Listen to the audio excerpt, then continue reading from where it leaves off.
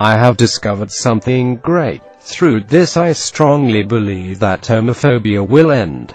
When you first hear this grand theory that I have accumulated, you will be shocked in awe. The dinosaurs that died out from this planet did not die out as people state. In fact, one believed the extinction of the dinosaurs was a result of homosexuality. Put it simply, they died out because they were gay.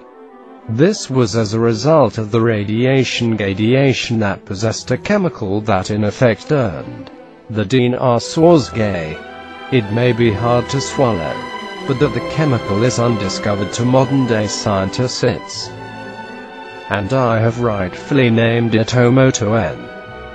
A chemical that in effect enters the body through the nasal passages and mouth, and essentially passes into the brain, restructuring the sexual part of the brain to make homosexuality seem normal. A reason why dinosaur eggs are still being found is because the Chinese dinosaur were affected by the radiation, as they had yellow scales that protected them from the radiation and reflected it back into space. They eventually also died out because of the one-egg policy, which was formed by the gay dinosaur to ensure there would be more offspring that they could convert into the gay ways.